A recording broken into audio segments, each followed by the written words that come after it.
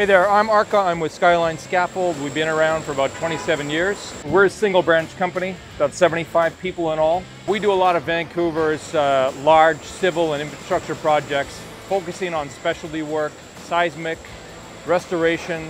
And we're always looking for new technologies that will help us become safer and more efficient in the field. Hence the reason we're working with KEWAZO on this project. This behind us is a roughly 100-year-old church undergoing a significant seismic project. And we're taking down a scaffold on a bell tower right now, which is just under 30 meters in height. This is very tight here. We have limited space. There's only one logical place for a track.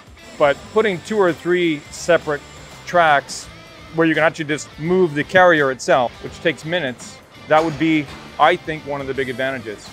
I've been in doing scaffolding for 13 plus years now, but never anything that has this type of technology and sensors and safety factor brought into play. It doesn't take much room. It's very small, compact. The track itself folds and flaps, so when you get it onto site, you get the base set out, level it, and then you build the track. This is by far the most advanced hoist I've seen. So setting up was real quick, real easy. There was 3 of us doing it in total, 1 on the ground, 2 above. Everything went real smooth. I think it only took a couple hours. Very pleased with how it turned out, to be honest. It was very easy. It's a lot safer as well with the rope winch. And if there's wind going on, it might be decks flying in the wind or ledges flying in the wind. The hoist here, everything's secure, everything's safe. It's very fast. It's really intuitive.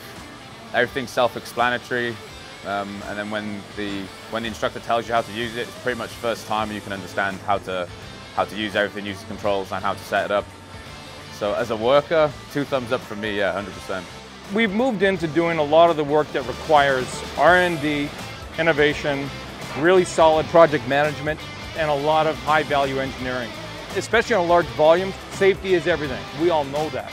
The more efficiently and safely we can get material up and down off the project, especially where it's busy or downtown, there's a lot of traffic, pedestrians, it's a win-win.